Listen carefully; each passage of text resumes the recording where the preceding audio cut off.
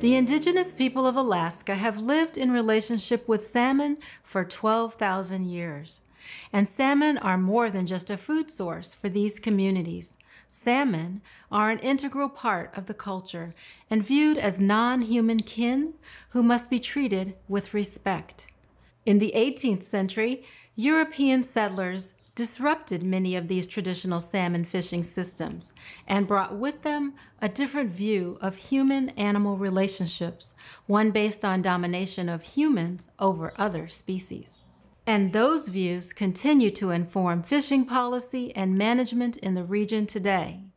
Because of regulation, many traditional fishing practices have been criminalized. In 2013, changes to those fishing regulations caused a drop in the number of salmon in the Kuskokwim River that were able to reproduce. This led to the formation of the Kuskokwim River Intertribal Fish Commission, which advocates for traditional stewardship practices and indigenous access to fishing rights. These traditional indigenous practices are part of a wider effort to restore the natural balance in our food systems.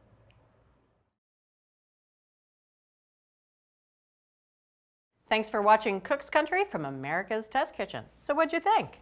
Leave a comment and let us know which recipes you're excited to make, or just say hi. Now you can find links to today's recipes and reviews in the video description. And don't forget to subscribe to our channel. See you later.